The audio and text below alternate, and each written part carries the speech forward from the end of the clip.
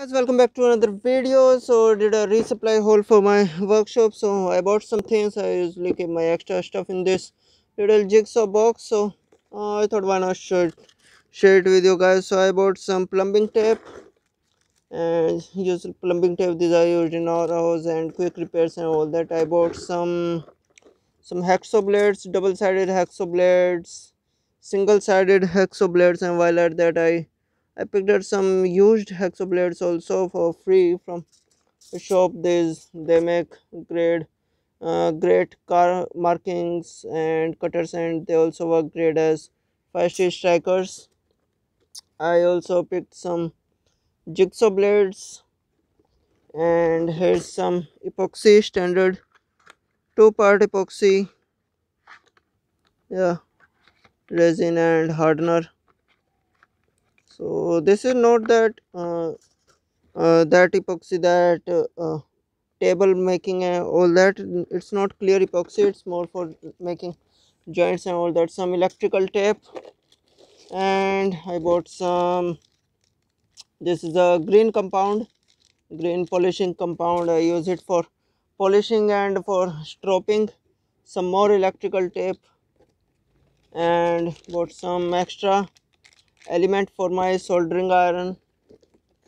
And let's see what else is here.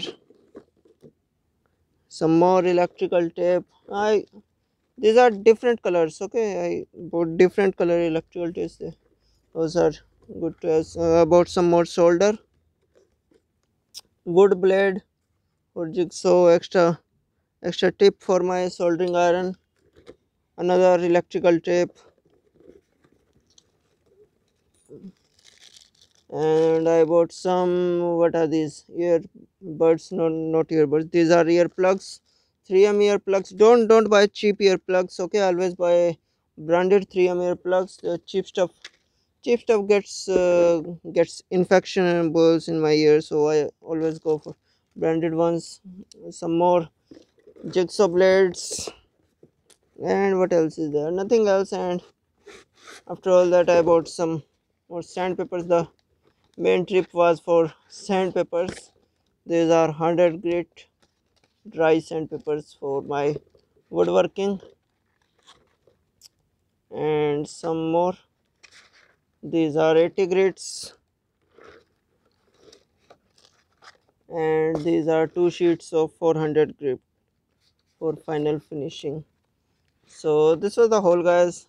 Nothing special, just a quick little trip for a hardware store. So hope you liked it. Please like, share and subscribe.